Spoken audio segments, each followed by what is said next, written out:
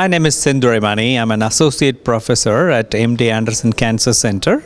I'm also co-director of the Metastasis Research Center and Center for Stem Cell and Developmental Biology.